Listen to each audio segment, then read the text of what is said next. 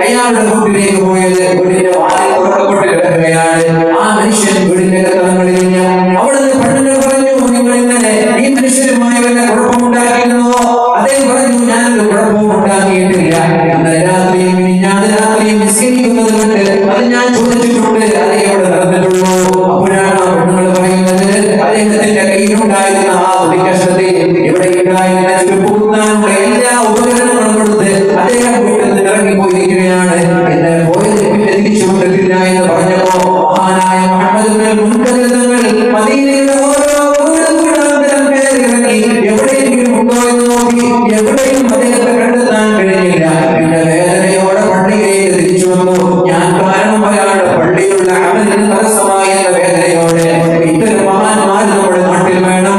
ഇത്തരം മഹാന്മാരുടെ ബർക്കത്ത് കൊണ്ടാണ് അല്ലാഹു മഴ നൽകുന്നത്. ഇത്തരം മഹാന്മാരുടെ ബർക്കത്ത് കൊണ്ടാണ് അല്ലാഹു നമ്മൾക്ക് ഭക്ഷണം നൽകുന്നത്. നിങ്ങൾക്ക് ഭക്ഷണം നൽകുന്നത് പാവങ്ങളെ കൊണ്ടല്ലാതെ പിന്നെ ആരെ കൊണ്ടാണ് എന്ന് മുഹമ്മദ് റസൂലുള്ളാഹ്. നിങ്ങൾക്ക് ഭക്ഷണം നൽകുന്നത് ഈ പാവങ്ങളായ മിസ്കീന്മാരെ കൊണ്ടാണ്. അവരുടെ തുണയാണ്, അവരുടെ പ്രാർത്ഥനയാണ്, അവരുടെ ആരാധനയാണ്. അതുകൊണ്ട് എന്റെ പ്രിയമുള്ള മുഅ്മിനീങ്ങളോട് പറയാനുള്ളത്, ഇവിടെ അന്ത്യവിഷമങ്ങളൊന്നും മഹാനായ ത്രിപ്പനച്ചി ഉസ്താദിൽ നിന്ന് ഇതുപോലെ ഒരുപാട് അനുഭവങ്ങൾ നമ്മൾക്ക് കണ്ടെത്താൻ കഴിയും. അദ്ദേഹം ആളുകൾക്കിടയിൽ ഫെയിമിന് വേണ്ടി, പ്രശസ്തിക്ക് വേണ്ടി ഒന്നും ചെയ്തതായി നമ്മൾക്കറിയില്ല. ആളുകൾക്കിടയിൽ ഇറങ്ങി ഓടിയതാണ് പല അവസരങ്ങളിലും. ഇതുപോലെ ഒരുപാട് നന്മകൾ നമ്മളിൽ ഉണ്ടാകുമ്പോഴാണ് അല്ലാഹു നമ്മൾക്ക് നൽകുന്ന പ്രത്യേകതകളിൽ 3-4 പറഞ്ഞത്. ഒന്ന്, അല്ലാഹുവിന്റെ കോപത്തിൽ നിന്ന് രക്ഷപ്പെടാൻ കഴിയും. രണ്ടാമത്തേത്, അല്ലാഹുവിന്റെ ഇഷ്ടക്കാരായി മാറാൻ കഴിയും. മൂന്നാമത്തേത് അല്ലാഹുവിന്റെ അമലുകൾ സ്വീകരിക്കുമെന്നുള്ളതാണ്. നാലാമത്തേത്, നമ്മുടെ പാപങ്ങൾ അല്ലാഹു പുറത്തു തരുമെന്നുള്ളതാണ്. അഞ്ചാമത്തെ പ്രത്യേകത, എന്ത് പ്രയാസങ്ങൾ ഉണ്ടായാലും അല്ലാഹു നമ്മുടെ പ്രയാസങ്ങൾ എളുപ്പമാക്കി തരുമെന്ന് മഹാന്മാർ പഠിപ്പിക്കുന്നുണ്ട്. നമ്മുടെ ദുആ അല്ലാഹു സ്വീകരിക്കുമെന്നാണ്. രഹസ്യമായ ഒരുപാട് അമലുകളുണ്ടെങ്കിൽ, രഹസ്യമായ സുന്നത്ത് നിസ്കാരങ്ങൾ, രഹസ്യമായ സദഖ, രഹസ്യമായ പരിശുദ്ധമായ ഖുർആൻ ഒന്നുമായി ബന്ധപ്പെട്ട പരിശുദ്ധ റസൂലുള്ളാഹി സ്വല്ലല്ലാഹു അലൈഹി വസല്ലം തങ്ങൾ പറയുകയാണ്, അൽ ജാഹിറു ബിൽ ഖുർആൻ കൽ ജാഹിരി ബിസ് സദഖ. പരസ്യമായി ഖുർആൻ ഓതുന്നവൻ, പരസ്യമായി സദഖ കൊടുക്കുന്നവൻ പോലെയാണ് മുഹമ്മദ് റസൂലുള്ളാഹ്. വൽ മുസ്റു ബിൽ ഖുർആൻ, പരിശുദ്ധമായ ഖുർആൻ വളരെ രഹസ്യമായി ഓതുന്നവർ, അൽ മുസ്രി ബിസ് സദഖ, രഹസ്യമായി സദഖ കൊടുക്കുന്നവരെ പോലെയാണ് മുഹമ്മദ് റസൂലുള്ളാഹ്. അപ്പോൾ എന്തെയ്യാ, ഖുർആൻ ഓതുമ്പോഴും അത് വളരെ രഹസ്യമാക്കിയുള്ള നമ്മുടെ കടന്നു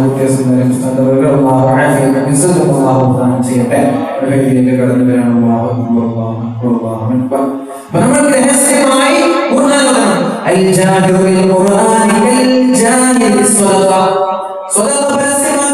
പ്രശ്നങ്ങൾ നമ്മൾ പറഞ്ഞു. പരസ്യമാകുമ്പോഴുള്ള നന്മയെ കുറിച്ച് നമ്മൾ പറഞ്ഞു. പരിശുദ്ധമായ ഖുർആൻ നമ്മൾ പരസ്യമായി ആളുകൾ കണ്ടുകൊണ്ടിരിക്കുമ്പോൾ പക്ഷെ ആളുകൾക്കിടയിൽ റിയാഇന്റെ സാധ്യതയുണ്ട്. അതുകൊണ്ട് രഹസ്യമായി ഓതലാണ് പരസ്യമായി ഓതുന്നതിനേക്കാളും നല്ലത്. അല്ലാഹു സുബ്ഹാനഹു വ തആല തൗഫീഖ് നൽകട്ടെ. നമ്മുടെ പ്രയാസങ്ങളൊക്കെ തീരുമെന്നാണ്.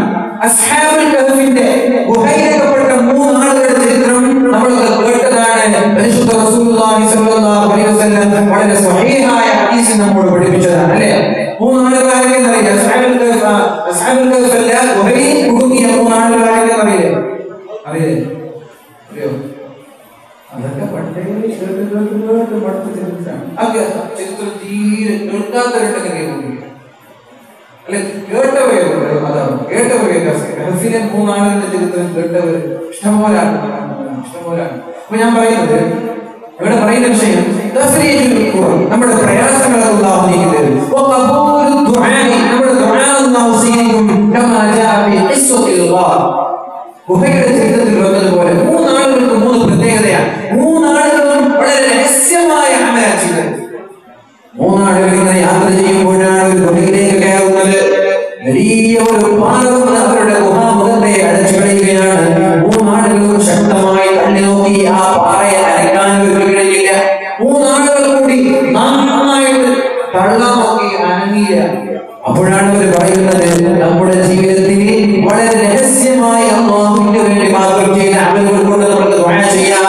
ഒന്നാമത്തെ നാട് ദുആ ചെയ്തില്ലേ, അല്ലാഹുവേ എന്റെ ഉമ്മയ്ക്ക് വേണ്ടി ഞാൻ പാല് കൊണ്ടുവന്നിട്ട് എന്റെ മക്കൾക്കോ ഭാര്യക്കോ കൊടുക്കാതെ ഉമ്മ ഉറങ്ങുന്നത് കണ്ടപ്പോ രാവിലെ വരെ വെള്ളം പിടിച്ചു നിന്ന്, രാവിലെ വരെ പാല് പിടിച്ചു നിന്ന് ഉമ്മ ഉണരുന്നത് വരെ പിടിച്ചു നിന്നത് എന്റെ ആഗ്രഹിച്ചിട്ടാണെങ്കിൽ എനിക്ക് വേണമെങ്കിൽ ഉമ്മയെ പിടിച്ചു നടത്താം. പക്ഷെ ഉമ്മയുടെ ഉറപ്പിന്റെ പ്രയാസം വരരുത് എന്ന് വിചാരിച്ചു. എനിക്ക് വേണമെങ്കിൽ എന്റെ മക്കൾക്ക് കൊടുക്കാം. പക്ഷേ എന്റെ ഉമ്മ താമസിക്കുകയാണ്, ഉമ്മ കുടിക്കാതെ മക്കൾ എങ്ങനെയാ കുടിക്കുക എന്ന ചിന്തയോടെ ഞാൻ ഉമ്മയുടെ സമീപത്ത് കാത്തിരുന്നത് നിന്റെ പ്രതിഫലം ആഗ്രഹിച്ച് വളരെ രഹസ്യമായ അമലിന്റെ ഉറപ്പേ. അതുകൊണ്ട് തന്നെ ഈ പാറയെ പറഞ്ഞപ്പോ അത്ഭുതകരമായി ലൈവായി അവരുടെ ദുആ സ്വീകരിക്കുന്നത് 3 ആളുകൾ കാണുകയാണ്. പാറയിൽ നിരത്തി ദുആ ചെയ്യേണ്ട താമസം ഇവരുടെ അവരാതൊന്നുമല്ല. ഇവരുടെ അടുത്ത് രഹസ്യമായി അല്ലാഹുവിന് വേണ്ടി മാത്രം ചെയ്ത അമലുണ്ടായിട്ടുണ്ട്. അപ്പൊ പാറയിൽ നിന്ന് ഉരുണ്ട് നീങ്ങുന്നവർ കണ്ടു. അവർ നോക്കി അതിലൂടെ രക്ഷപ്പെടാൻ പറ്റുമോ? പക്ഷെ രക്ഷപ്പെടാനുള്ള വഴിയില്ല, ഒരാൾക്ക് കടന്നു പോകാനുള്ള ആ ഒരു വിടവ് പോലുമില്ല. അപ്പൊ അടുത്താണ് ദുആ ചെയ്തു, അല്ലാഹുവേ വ്യഭിചരിക്കാൻ സുവർണാവസരമുണ്ടായി. ഞാൻ ആ പെണ്ണുമല്ലാതെ മറ്റൊരാളും അറിയാതെ പെണ്ണിന്റെ മുട്ടോട് ചേർന്നെ മുട്ടി വെച്ച് ഞാൻ വ്യഭിചരിക്കാനിരിക്കുമ്പോഴാണ് പെണ്ണ് പറഞ്ഞത്, ഞാൻ ഒരൽപ്പം സാമ്പത്തിക ആവശ്യത്തിന് നിങ്ങളോട് കടം ചോദിച്ചു എന്നത് ശരി തന്നെയാണ്. പക്ഷേ അതിന്റെ പേരിൽ അല്ലാഹു ഹറാമാക്കിയത് വ്യഭിചാരം നിങ്ങൾ ചെയ്യുകയാണോ? ഇത് കേട്ടപ്പോഴേക്കും എനിക്ക് വേണമെങ്കിൽ അവിടെ വ്യഭിചരിക്കാം, ആരും അറിയില്ല. പക്ഷേ അല്ലാഹു എന്നെ പേടിച്ചിട്ടാണ് ഞാൻ ആ അവസരത്തിൽ നിന്ന് മാറി നിന്നത്. അതുകൊണ്ട് ഈ പാറയെ എനിക്ക് തരണമെന്ന് അല്ലാഹുവിനോട് ദുആ ചെയ്തപ്പോൾ അല്ലാഹു അയാൾ മാത്രം പറയുന്ന ഒരു അമലായതുകൊണ്ട് അതാ പാറ പുതുപ്പിക്കാൻ നീങ്ങുകയാണ്. അതും അവർ ദൈവമായി കാണുന്നുണ്ട്. പിന്നെ നോക്കി തോമറ്റുന്നുണ്ടോ? പറ്റുന്നില്ല. അപ്പോഴാണ് മൂന്നാമത്തെ ആൾ ദുആ ചെയ്തത്, അല്ലാഹുവേ ഞാൻ എന്റെ ഒരു ജോലിക്കാരനെ എന്റെ ശമ്പളം വാങ്ങി വെച്ച് തിരിച്ചുപോയി. ആ ശമ്പളം കൊണ്ട് ഞാൻ ഒരു ആട് വാങ്ങിച്ചു. ആ ആടിങ്ങനെ പെറ്റുപെരുകിയ കൂമ്പാരങ്ങളൊക്കെ ഒരു താഴ്വരത്തെ ആടുകളായി വർഷങ്ങൾക്ക് ശേഷമാണ് ആ കണ്ടെടുത്തേക്ക് കടന്നു വന്നിട്ട് എന്റെ ശമ്പളം ബാക്കിയുണ്ട് എന്ന് പറയുന്നത്. ഞാൻ പറഞ്ഞു, ഈ താഴ്വര നിറയെയുള്ള ആടുകളെല്ലാം നിങ്ങളുടേതാണ്, എടുത്തോളൂ എന്ന് പറഞ്ഞു. ഒരു ആട് പോലും ബാക്കി പോകാതെ എല്ലാം അയാൾ കൊണ്ടുപോവുകയാണ്. അവിടെ ഭയങ്കര രസമാണ് അല്ലേ? അയാളുടെ ആ ഒരു ആടിനുള്ള ക്യാഷ് ഉണ്ടായിട്ടുണ്ട്. സത്യത്തിൽ അദ്ദേഹത്തിന് ഇത് കൊടുത്താൽ മതി. പക്ഷേ അതുകൊണ്ട് ബിസിനസ് നടത്തി താഴ്വരകളെ ആയിരക്കണക്കിന് ആടുകൾ. ഇതൊക്കെ നിങ്ങളുടേതാണെന്ന് പറഞ്ഞപ്പോൾ ആദ്യം അയാൾ പറഞ്ഞു, കളിയാക്കല്ല, എന്നെ തമാശയാക്കല്ല, ഞാൻ എന്റെ അവകാശം ചോദിക്കാൻ വന്നതാണെന്ന് പറഞ്ഞു. അല്ലല്ല, ഞാൻ കളിയാക്കില്ല, നിങ്ങളുടെ വരുമാനം കൊണ്ട് നിങ്ങളുടെ ശമ്പളം കൊണ്ട് ഞാൻ ബിസിനസ് നടത്തി ഇങ്ങനെയായതാണ്. ഒന്നുപോലും ബാക്കി വെക്കാതെ എല്ലാം അയാൾ കൊണ്ടുപോയി എന്ന് മാത്രമല്ല, ഒരു താങ്ക്സ് അല്ലെങ്കിൽ ഒരു ജസാഖുള്ള നന്ദി എന്ന വാക്ക് പോലും പറയാതെയാണ് ആ മനുഷ്യൻ ആളുകൾ കൊണ്ടുപോയത്. അല്ലാഹുവിനോട് പറയാൻ, അല്ലാഹുവേ ഞാൻ ആ ചെയ്തതിന്റെ വചനം ആഗ്രഹിച്ച് നിനക്ക് മാത്രം പറയുന്ന അമലാണല്ലോ റബ്ബേ, അതുകൊണ്ട് ഈ പ്രയാസത്തിൽ നിന്ന് രക്ഷപ്പെടുത്തണേ എന്ന് ദുആ ചെയ്തപ്പോ ആ പാറ അല്പം കൂടി 3 ആളുകളും രക്ഷപ്പെട്ട കഥ നമ്മൾക്കും പാഠമാണത്. നമ്മുടെ ദുആഇനും ഇജാബത്ത് ലഭിക്കണമെന്ന് ആഗ്രഹിക്കുന്നുണ്ടെങ്കിൽ ഇങ്ങനെയുള്ള രഹസ്യമായ ഒരുപാട് നന്മകൾ ഒരുക്കി വെച്ചോളൂ മുഅ്മിനീങ്ങളെ. അല്ലാഹു ദുആ സ്വീകരിക്കുമെന്ന് ഉറപ്പ് തന്നെയാണ്. രഹസ്യമായ അമലുകളാണെങ്കിൽ അല്ലാഹു ദുആ സ്വീകരിക്കുമെന്ന് ഉറപ്പ് തന്നെയാണ്, ഒരു സംശയം വേണ്ട. പക്ഷേ മറ്റൊരാളോട് പറഞ്ഞു കൊടുക്കരുത്. ആറാമത്തെ വിഷയം, അല്ലാഹുവിന്റെ ഹബീബ് സല്ലല്ലാഹു അലൈഹി വസല്ലം തങ്ങൾ പറയുന്നത് ഹുസ്നുൽ ഖാതിമ. ഹുസ്നുൽ ഖാതിമ മരണസമയത്ത് ഈമാൻ സലാമത്തായി പുഞ്ചിരിയോടെ മരിക്കാൻ കഴിയുമെന്നാണ്. അല്ലാഹു തൗഫീഖ് ചെയ്യട്ടെ. പുഞ്ചിരിയോടെ മരിക്കാൻ ആഗ്രഹമുണ്ടോ? മരണസമയത്ത് ഈമാൻ സലാമത്തായി മരിക്കാൻ ആഗ്രഹമുണ്ടോ? നബി തങ്ങൾ പറയാണ്, ഇന്നർ റജുല ലാ യഅമലു അമല അഹ്ലിൽ ജന്ന. ഒരാൾ സ്വർഗ്ഗക്കാരന്റെ പണിയാണ് ചെയ്യുന്നത്.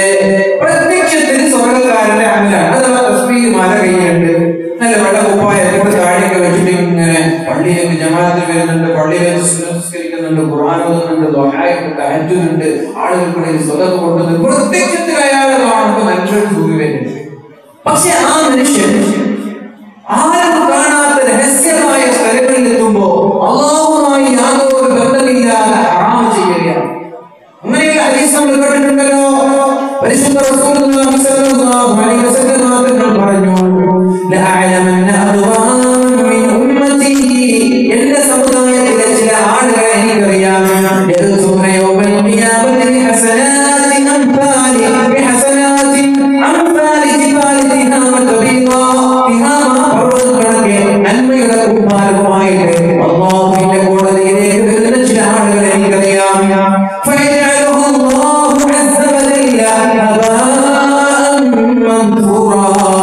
ആശുപത്രി കൊട്ടാരം പോലെ അല്ലാഹുവിന്റെ അമലുകളെ തവിടുപൊടിയാകുമെന്ന് പരിശുദ്ധ റസൂലുള്ളാഹ് തഹജ്ജുദ് നിസ്കാരവുമായി സ്വതക്കയുമായി സലാത്തുമായി ജീവിതത്തിന്റെ സുന്നത്ത് നിസ്കാരം ഖുർആനിലെ ദിക്ർ സ്വലാത്ത് എണ്ണമില്ലാത്ത നന്മകളുടെ കൂട്ടാരവുമായി നാളെ സ്വർഗ്ഗം കിട്ടുമെന്നുള്ള പ്രതീക്ഷയോടെയാണ് അല്ലാഹുവിന്റെ കോടതിയിലേക്ക് പോകുന്നത്.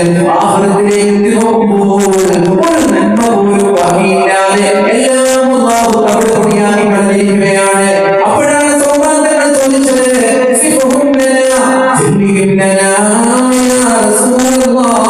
അല്ലാഹുവിന്റെ ഹബീബേ ആരുടെ അമലാണത്, ഏത് വിഭാഗമാണ് അയാൾ? അപ്പോഴാണ് നിബിധങ്ങൾ പറഞ്ഞത് അവർ നിങ്ങളെ പോലെയുള്ളവരാണ്. നിങ്ങളെ പോലെ തഹജ്ജുദ് നിസ്കരിക്കുന്നവരാണ്, നിങ്ങളെ പോലെ ഖുർആൻ ഓതുന്നവരാണ്, സദഖ ചെയ്യുന്നവരാണ്. പക്ഷേ ആളുകൾക്ക് മുമ്പിൽ മാത്രമേ അവർ പ്രവർത്തിച്ചിട്ടുള്ളൂ. ഇദാ ഖലൗ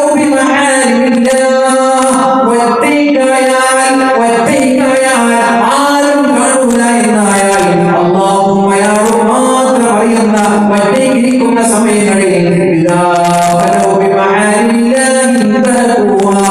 ഹറാം ചെയ്യാൻ അവസരമുണ്ടായാൽ ഹറാം ചെയ്യുന്നവരാണവർ. തഹജ്ജുദ് നിസ്കാരമുണ്ട്, അതുപോലെ തന്നെ നോമ്പുണ്ട്, സുന്നത്ത് നോമ്പുണ്ട്, ഖിയാമുല്ലൈലുണ്ട്, ദിക്റും സലാത്തുമെല്ലാം ആളുകൾക്ക് മുമ്പിലുണ്ടെങ്കിലും ആരും കാണാതെ ഒറ്റയ്ക്കിരിക്കുന്ന സമയത്ത് കള്ളു കുടിക്കാൻ അവസരമുണ്ടായാൽ കള്ളു കുടിക്കുകയാൽ, വെറുതെയിരിക്കാൻ അവസരമുണ്ടായാൽ വെറുതെയിരിക്കുകയാൽ, കഞ്ചാവ് അടിക്കാൻ അവസരമുണ്ടായാൽ കഞ്ചാവ് അടിക്കുകയാൽ, കൊള്ളയടിക്കാൻ അവസരമുണ്ടായാൽ കൊള്ളയടിക്കും. ചുരുക്കി പറഞ്ഞാൽ ആളുകളുടെ മുമ്പിൽ മാത്രമേ, പ്രത്യക്ഷത്തിൽ മാത്രമേ അയാൾ സ്വർഗ്ഗത്തിന്റെ അമൽ ചെയ്തിട്ടുള്ളൂ. അയാളുടെ രഹസ്യം വളരെ മോശമാണ്. ഇത്തരം ആളുകൾ ജീവിക്കുന്നത് സ്വർഗ്ഗക്കാരനായിട്ടാണെങ്കിലും മരിച്ചു പോകുന്നത് നരകക്കാരനായാണ് മരിച്ചു പോകുന്നത് എന്ന് പരിശുദ്ധ റസൂലുള്ളാഹ്. അപ്പൊ ജനങ്ങളുടെ പ്രകടനപരത കണ്ടിട്ട് അയാൾ സ്വർഗ്ഗക്കാരനാണെന്ന് വിലയിരുത്തണം. ആളുകളുടെ പ്രകടനപരത കണ്ട് ഒരാളെയും ഒരുപാകാനും പോണ്ട. തട്ടവും പച്ചത്തട്ടവും തസ്ബീഹും മോതിരക്കല്ലുകളൊക്കെ കണ്ടിട്ട് ഒരുപാകാൻ പോണ്ട. അതൊന്നുമല്ല അവരുടെ രഹസ്യം എന്ത് എന്ന് നമ്മൾ അറിയും. പത്തരം ആളുകൾ പ്രത്യക്ഷത്തിൽ മാത്രം നന്മ ചെയ്ത ആൾ രഹസ്യം മോശമായതുകൊണ്ട് മരിച്ചു പോകുന്ന സമയത്ത് നരകക്കാരനായി മരിച്ചു പോകുന്നുണ്ട്. എന്നാൽ ചില ആളുകൾ അവരുടെ സ്ത്രീകന്മാര് അവരെ കാണുന്നതല്ല ടീഷർട്ടിട്ടിട്ട് നല്ല സ്കിന്നിന്റെ ജീവനിട്ടിട്ട് നടക്കാണ്, ഷോപ്പിന്റെ മുടിയൊക്കെ സ്പൈക്ക് ചെയ്ത് നടക്കാണ്. ആളുകൾ കാണുമ്പോൾ അയാൾ സ്ത്രീകനാണ്. പക്ഷേ ആളുകളൊന്നും കാണാതെ വീട്ടിലേക്ക് എത്തിക്കഴിഞ്ഞാൽ അയാൾ പരിശുദ്ധ ഖുർആനിലാണ്, അയാൾ സുന്നത്ത് നിസ്കാരത്തിലാണ്, വളരെ രഹസ്യമായി നോമ്പെടുക്കുന്നുണ്ട്, വളരെ രഹസ്യമായി ഖുർആൻ ഓതുന്നുണ്ട്, വളരെ രഹസ്യമായി ഇബാദത്ത് ചെയ്യുന്നുണ്ട്. ആളുകളുടെയും ജമാഅത്തിന്റെ പള്ളിയിലേക്ക് വരുന്നു, പക്ഷേ സുന്നത്ത് പോലും പള്ളിയിൽ നിസ്കരിക്കാതെ വീട്ടിൽ വന്നിട്ട് അയാൾ നിസ്കരിക്കുന്നത്. ആളുകൾ അഭ്യർത്ഥിക്കുന്ന ആളുകളോട് ചങ്ങാതിമാരുടെ കൂടെ എല്ലാവരും ഹറാമല്ല, പൊതുവിഷയങ്ങളിൽ വലിയൊരു സൂഫിയെ പോലെ അല്ല അയാൾ ജീവിക്കുന്നത്. വന്നതിസ്ഥാന നിർബന്ധ ബാധ്യതകൾ മാത്രമാണ് നമ്മൾ കാണുന്നത്. പക്ഷേ വീട്ടിലെത്തിയാൽ അല്ലാഹുവും അവൻ മാത്രം കാണുന്ന സമയങ്ങളിൽ സദാസമയവും റബ്ബിന്റെ വേണ്ടി മാറ്റി വെച്ചിരിക്കുകയാണ്. അത്തരം ആളുകൾ ഒരുപക്ഷേ ജനങ്ങൾ വിചാരിക്കും ഇവരൊന്നും സ്വർഗ്ഗത്തിൽ പോകില്ല എന്ന്. പക്ഷേ അത്തരം ആളുകൾ നരകക്കാരന്റെ പ്രവർത്തനങ്ങളായിരിക്കും പ്രത്യക്ഷത്തിൽ ചെയ്യുന്നത്. പ്രത്യക്ഷത്തിലെ പക്ഷേ അത്തരം ആളുകൾ മരിച്ചു പോകുന്നത് ഈമാൻ സലാമത്തായിട്ടാണ്. കാരണം അവരുടെ സ്വകാര്യത അല്ലാഹുവുമായി ബന്ധപ്പെട്ട് കിടക്കുകയായിരുന്നു. അതുകൊണ്ട് രഹസ്യമായി ഒരുപാട് നന്മകൾ ലഭിച്ചു പോകുന്നുണ്ടെങ്കിൽ അതുകൊണ്ട് ഈമാൻ സലാമത്തായി ഇരിക്കുമെന്ന് പരിശുദ്ധ ഹദീസിന്റെ അടിസ്ഥാനത്തിൽ മനസ്സിലാക്കാം. അല്ലാഹു തൗഫീഖ് ചെയ്യട്ടെ. ഇനി രണ്ടെണ്ണം കൂടി. ഏഴാമത്തേത്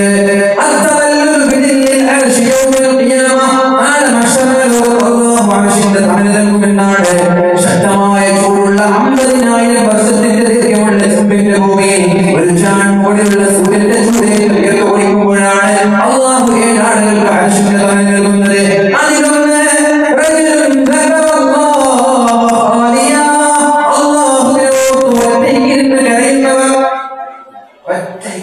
പടച്ചോന്നൊക്കെ കരയുന്നവർ. ചിലപ്പോ വേദനകളൊക്കെ കരച്ചിൽ ഇപ്പുറത്തെ ആളുകളുണ്ട്.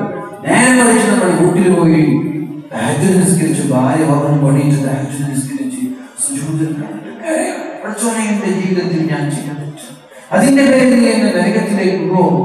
അല്ലാഹുവേ നീ എന്നെ ശിക്ഷിക്കോ, അല്ലാഹുവിനെ കുറിച്ചും അല്ലാഹുവിന്റെ അത്ഭുതങ്ങളെ കുറിച്ചും ഓർത്ത് രാത്രി ഒറ്റയ്ക്കിരുന്ന് കരയുന്ന ആളുകൾക്ക് നാളെ അർശിന്റെ തണൽ നൽകുമെന്ന് പരിശുദ്ധ റസൂലുള്ളാഹി സ്വല്ലല്ലാഹു അലൈഹി വസല്ലം. അങ്ങനെ ജീവിതത്തിൽ ഒരു ദിവസം കരയാൻ നമുക്ക് കഴിഞ്ഞാൽ നമ്മൾ രക്ഷപ്പെട്ടു മുഅ്മിനീങ്ങളെ. മഹാനായ അബ്ദുല്ലാഹി ഇബ്നു മുബാറക് തങ്ങൾ പറയുന്നുണ്ട്, ഏകദേശം കരച്ചിൽ 100 തരം കരച്ചിലുണ്ടെന്ന്. സുഫിയാൻ സൗരി തങ്ങൾ പറയാണ്, അൽ ബുകാഉ 10 രീതിയിൽ കരച്ചിലുണ്ട്. അതിൽ 9 കരച്ചിലും അല്ലാഹുവിനുള്ളതല്ല. വവാഹിദുൻ ലില്ലാഹ്, അതിൽ ഒന്ന് മാത്രമേ അല്ലാഹുവിനുള്ളൂ. ഫഇദാ ജാഅ അല്ലദീ ലില്ലാഹി ഫിസ്സനതി മർറ, ഒരു വർഷത്തിൽ ഒരു തവണ കരഞ്ഞാൽ അത് തന്നെ നിങ്ങൾക്ക് ധാരാളമാണ് എന്ന് മഹാനായ സുഫിയാൻ സൗരി തങ്ങൾ പറയുന്നുണ്ട്. അപ്പോൾ ഒറ്റയ്ക്കിരുന്ന് അല്ലാഹുവിനെ ഓർത്ത് ഒരു ദിവസമെങ്കിലും കരയാൻ നമ്മൾ തയ്യാറാവണം. അതുകൊണ്ട് നമ്മുടെ അല്ലാഹു അർശിന്റെ തണൽ നൽകും. അല്ലാഹു നമ്മൾക്ക് തൗഫീഖ് നൽകട്ടെ.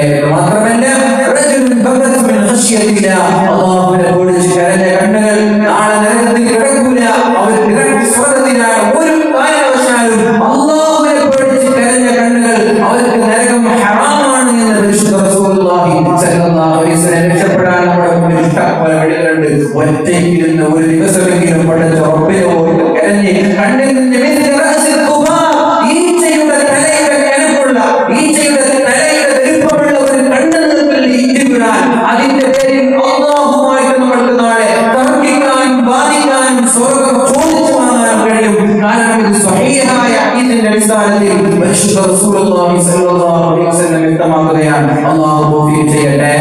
ഓറജുൽ തസദ്ദഖ ബിസദഖ, മറ്റൊരാൾ അയാൾ സ്വതക്ക നൽകി, ഫഅഖ്ഫാഹാ ഹത്താ ലാ തഅലമ ശിമാലുഹു മാ അൻഫഖത് യമീനുഹു, ഹത്താ ലാ തഅലമ ശിമാലുഹു മാ അൻഫഖത് യമീനുഹു. അവന്റെ ഇടത് കൈ കൊടുത്തത് വലത് കൈ കൊടുത്തത് ഇടത് കൈ അറിയാത്ത രീതിയിൽ അവന്റെ ഹത്താ ലാ തഅലമ ശിമാലുഹു മാ അൻഫഖത് യമീനുഹു, വലത് കൈ കൊടുത്തത് ഇടത് കൈ അറിയാത്ത രീതിയിൽ സ്വതക്ക ചെയ്യുന്ന ആളുകൾക്ക് അല്ലാഹു തആല അർശിന്റെ തണൽ നൽകുമെന്ന് മുഹമ്മദ് റസൂലുള്ളാഹി.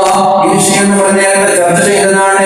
ഏത് സ്വതക്കകളാണ് ഈ നെറ്റിൽ കൊടുക്കുന്നത് എന്ന് നമ്മൾ ചർച്ച ചെയ്ത് കഴിഞ്ഞു. ഇനി അവസാനമായി 8ാമത്തെ വിഷയം, അല്ലാഹുവിന്റെ സ്വർഗ്ഗം ലഭിക്കാൻ കാരണമാകും നമ്മുടെ രഹസ്യമായ അമലുകൾ.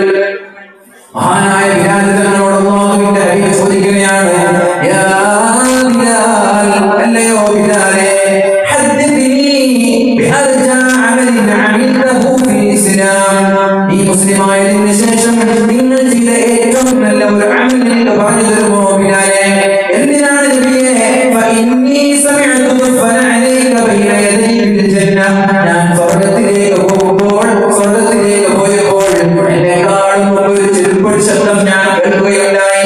ഞാൻ ചോദിച്ചു, ആരുടെ ശബ്ദമാണ് എന്ന്? മലക്കുകൾ പറഞ്ഞു, അത് ബിലാലിന്റെ ശബ്ദമാണ് എന്ന്. എന്നെക്കാളും മുമ്പ് സ്വർഗ്ഗത്തിലേക്ക് എത്താൻ നിങ്ങൾക്ക് അവസരം ലഭിച്ചില്ലേ? അത് എന്ത് കാരണത്താലാണ് അറിയാൻ വേണ്ടിയിട്ടാണ്. നിങ്ങളുടെ ജീവിതത്തിൽ ഏറ്റവും നല്ല അമലേതാണ് എന്ന് മഹാനായ ബിലാൽ തങ്ങളോട് പരിശുദ്ധ റസൂലുള്ളാഹി സ്വല്ലല്ലാഹു അലൈഹി വസല്ലം. നബിതങ്ങളെ കാണുമ്പോൾ ബിലാൽ തങ്ങൾ സ്വർഗ്ഗത്തിലെത്തി എന്ന് പറഞ്ഞ് ഞെട്ടണ്ട, അത് നബി തങ്ങളെ സ്വീകരിക്കാൻ വേണ്ടി പോയതാണ്.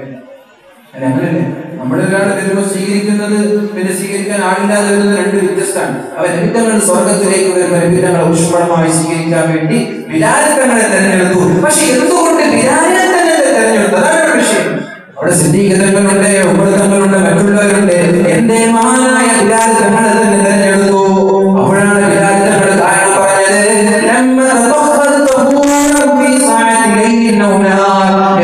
രാത്രിയിലോ പകലിലോ ഞാൻ ഒരു ഞാൻ ചെയ്തിട്ടില്ല. എന്റെ ഉദു രക്ഷപ്പെട്ടാൽ ഞാൻ ഉദു ചെയ്യും.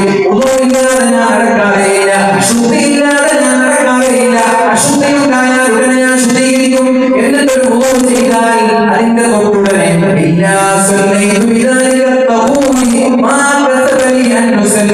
എത്രയാണോ എനിക്ക് നിസ്കരിക്കാൻ കഴിയുന്നത് കഴിവിന്റെ പരമാവധി ഞാൻ നിസ്കരിക്കുന്നില്ലേ. അത് പരസ്യമായ നിസ്കാരമല്ല, അത് നാട്ടിൽ ഫേമസ് അല്ല. വളരെ രഹസ്യമായി ഒരു ഉദു ചെയ്താൽ എനിക്ക് എത്ര നിസ്കരിക്കാൻ കഴിയുമോ അത്ര കണ്ട് ഞാൻ നിസ്കരിക്കും. രാത്രിയായാലും പകലായാലും ഒരു ദിവസം എത്ര തവണ ഉദു ചെയ്താലും ആ ഉദുവിന്റെ തൊട്ടുടനെ ഞാൻ ഒരുപാട് സുന്നത്ത് നിസ്കരിക്കുമായിരുന്നു എന്ന് മഹാനായ ബിലാൽ റബാഹ് തങ്ങൾ പറയുമ്പോൾ, ഇതുകൊണ്ടാണ് സ്വർഗ്ഗത്തിലേക്ക് നേരത്തെ അവസരം നൽകിയത്. അത്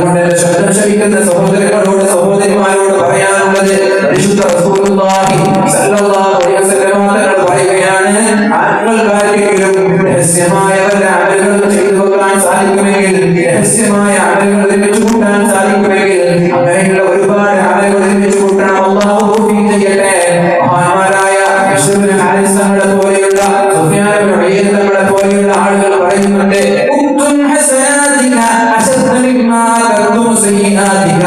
നിങ്ങൾ എങ്ങനെയാണോ ഒരു തെറ്റ് ചെയ്യുമ്പോൾ വളരെ രഹസ്യമായി മാറി നിൽക്കുന്നത്, ആരും കാണുന്നില്ല എന്ന് ഉറപ്പുവരുത്താതെ ഹറാം ചെയ്യുമ്പോ, കണ്ടുപിടിക്കുമ്പോ, കാമുകന്മാരുമായി ചാറ്റ് ചെയ്യുമ്പോ മാതാപിതാക്കളറിയാതെ, ചെക്കന്മാരറിയാതെ, ചേട്ടന്മാരറിയാതെ, ആരും കാണരുത്, ആരും അറിയരുത് എന്ന് വിചാരിച്ച് രഹസ്യമായിട്ടല്ലയോ നിങ്ങൾ തെറ്റ് ചെയ്യുന്നത്. അതിനേക്കാളും രഹസ്യമായിട്ട്